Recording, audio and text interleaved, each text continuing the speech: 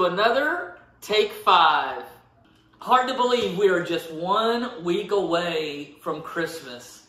The excitement is building as we get ready to celebrate the birth of Jesus. One of the joyous traditions of Christmas is the giving and receiving of gifts. I think we all like to give gifts as well as receive them.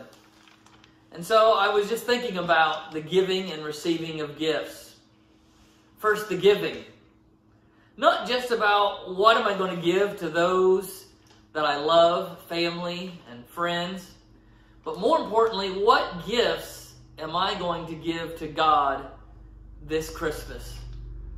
And 3 gifts came to my mind that I hope to give God. 3 gifts that probably we all should be giving to God. Not only will they bring Him joy, but they will change our hearts as well when we give those gifts. The first of those gifts would be the gift of time. To give God the gift of time. How much time do you and I really give to God? Is it 1 hour a week on Sunday morning? Is it a few minutes each day as we start the day with prayer?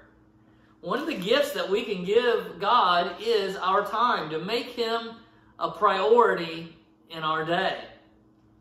To let Him know throughout the day how thankful we are for the gifts that He's given us. The second gift that we can give to God is the gift of our talents, our abilities.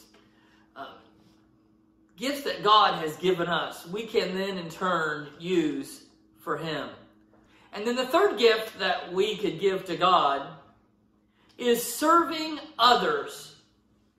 It's serving others.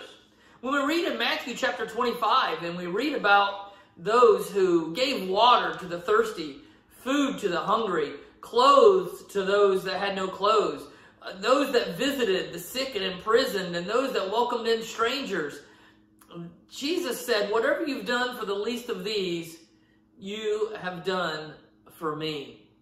And so at Christmas time, we can be thinking about those who are in need. And how can we be a blessing to them? And so I would ask you, what gifts are you going to give God this Christmas? Now, we love to give gifts, but we also enjoy receiving gifts. And the wonderful thing is that you and I have received so many wonderful gifts from God. First of all, we have received the gift of life. The fact that you and I are living, breathing, waking up each day, that is a gift that God has given to each of us. God has also given us the gift of His Son, Jesus Christ. In fact, the Word calls Jesus the indescribable gift. That's what Jesus is for you and I. What an incredible gift we have in Jesus. And that's why the Word says He is a gift that really is indescribable. And then there's a third gift that God gives us, and it's the gift of grace. Paul tells us the wages of sin is death, but grace is a gift from God, a free gift that we can receive. God has given us His grace. And then the last gift that I think about is the gift of eternity. God says to you and I that if we'll place our faith in Jesus, if we'll accept God's gift of grace, then He has a gift for us, and that is eternal life, spending eternity in heaven. And so this Christmas, as you are buying gifts to give to others, I hope that you'll stop and think about the gifts that you want to give to God.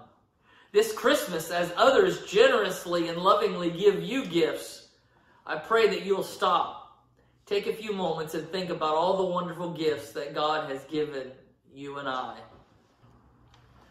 Welcome to another Take 5.